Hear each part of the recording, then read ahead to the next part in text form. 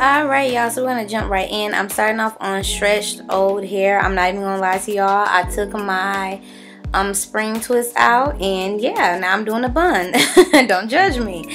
But yeah, I didn't wash my hair immediately. I never do after I take out twists. So I was like, let me just do a bun or something to my hair. So I'm just gonna go ahead and make a part down the middle section of my hair, and then I'm gonna go ahead and split off the front from the back section, since we are doing a low ponytail. And I already previously had like oil and hair milk and stuff like that on my hair, so I didn't put any oil on my hair before applying the gel, but you definitely can. So I'm just spraying down my hair a little bit and detangling it, and I'm going to use the Edge Booster Styling Gel. Of course, y'all know it is like my newfound favorite gel. But yeah, so I'm just going to put that all over the back section, and I'm literally just going to brush it and smooth the hair out and add water when I need to add it. I typically like to do styles like this, you guys know, on dirty hair, because once the style is done, I'm definitely going to have to wash my hair. So yeah, so I'm just gathering all the hair and smoothing it with my hands, and then I'm going to put it into a ponytail. Alright, so now we're going to go ahead and move on to the front section, and I'm literally just going to brush down my baby hairs for later. And I did spray my hair with some water, and we're just going to smooth that back. When I do low ponytail, since my hair is on the shorter side still, I like to do it this way so that it gets really smooth and sleek, and it just works better this way. So that's why I'm doing it like this.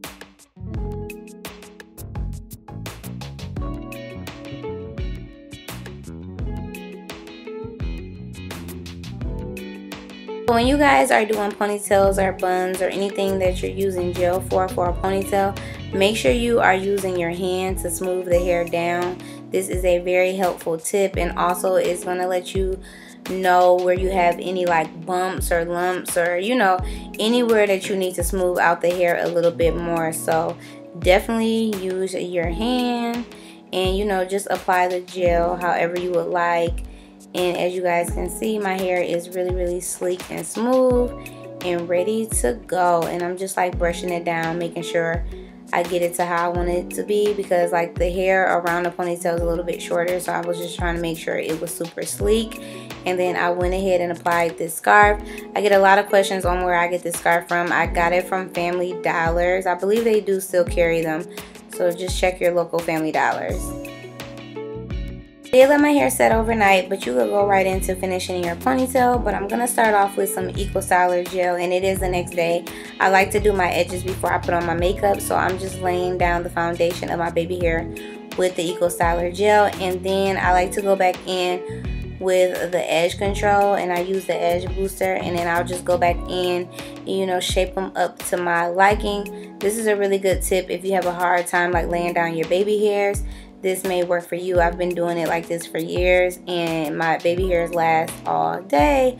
So now I'm just going to take some pink oil moisturizer, and I'm literally going to spray it on my hair, because gel can make your hair dull. So I'm going to be using the Twisted Up hair from X-PRESSION, and it's really for like Nubian twist or spring twist.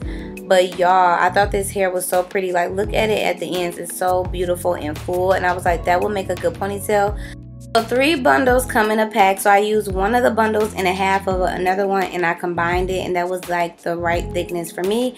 Then I just took a hair tie and laid it across and pulled it through so that I could use that to attach to my real hair, as you guys can see here.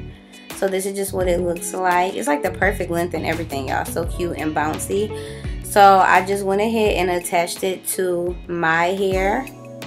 And then like I attached it, and I made sure that the ponytail kind of like set on top of my real bun. That way you wouldn't be able to see it. But this hair is really full and thick, so if your hair is longer than mine, you won't be able to see it at all.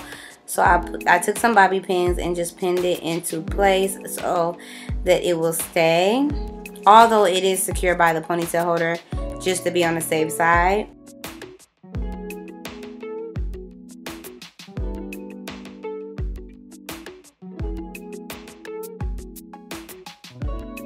And so I just grabbed a piece out of the ponytail, and I'm literally just going to wrap it around the base and pin it into place. So so that, you know, it looks more well put together. So I decided to go back in and separate some of the ends of the hair to make it a little bit more fuller to my liking, and just flip out the ponytail a bit more.